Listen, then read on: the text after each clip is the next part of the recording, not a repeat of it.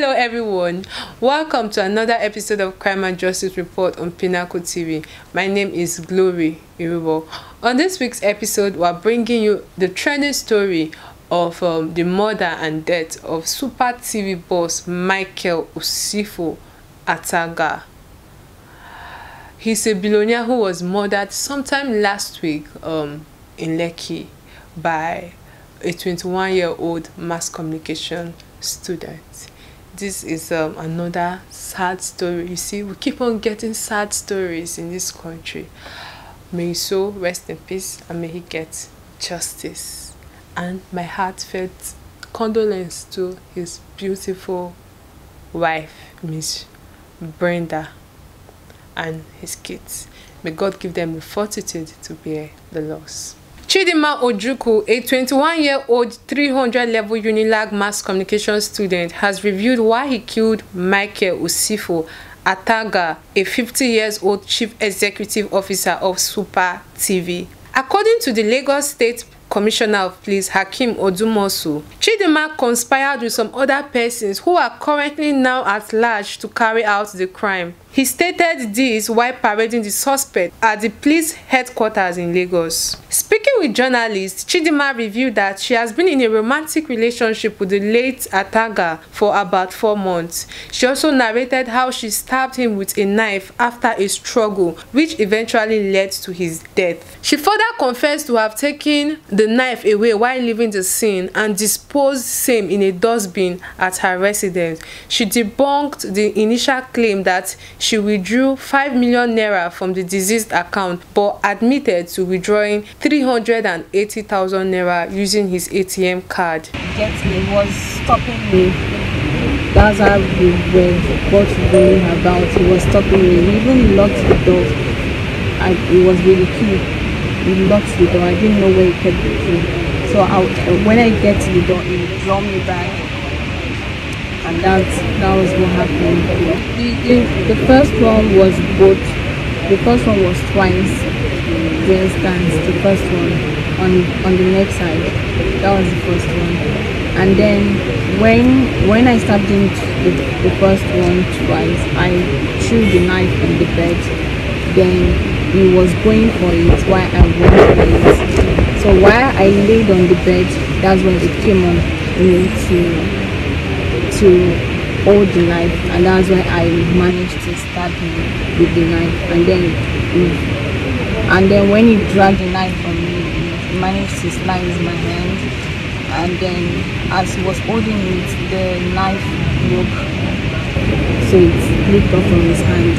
I still managed to hold to it, but then it was now weak, and then fell on the floor.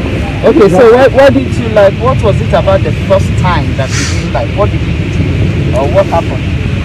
I was trying to sleep. It was midnight, so we were drunk and we have smoked. So I was already like sleepy, and then I was already sleepy, and then when he came to me, that was what happened. It was violent and all.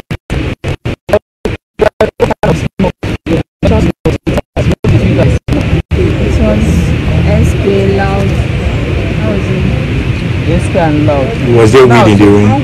That's weed now. SK. It's not. How were you at SK? They came to my house. And that's how I expected. Okay, do you live with your parents? Where? Where? No, not in Nigeria. Okay, how long have you known this guy and how did you meet him? Exactly. I've known him for 4 months, 5 months. I met him through friends. A friend introduced him to you? Yeah. Okay, so how regular do you people see? Not regular. Not regular. You were saying he was coming for That was my first. That's time. That was time. Okay, so how long did you guys stay? Did you check in on Sunday? When did he die? Which day did he die? And when did you leave him? And how were you able to escape from the room after killing him, or you just walked in? Well, why he was lying there. I changed and then I left the room. I looked for the key for where he ate it and I left it there. So when you escaped, who did you reach out to? Where was the first place you went to? I didn't reach out to anybody. So how do you feel when you know that you have killed somebody and you just sneaked out? How do you feel at 21 committing this kind of crime?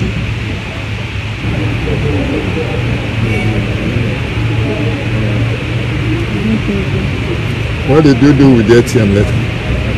With his ATM? I withdrew some money. How much? About 280. Not 5 million. On confirmed reports have it that in your original account you have about 10 million naira. How did you get such amount of money? That's not my account. So how was it traced to you? It's not mine. After committing this crime? I felt a lot. I think because I was just a But you didn't tell anybody. Card. Chidinma was tracked and arrested at her parents' residence at Yaba, Lagos during a search on their place. A blood-soaked cloth, ostensibly worn on the day of the incident, was discovered. It has been reported that Chidinma's father has been arrested for initially resisting the arrest of Chidinma at their residence. Also, the late Michael Osifo Ataga was married to Miss Brenda, who was said to be a managing director at NNPC. Wow, what a sad one here again.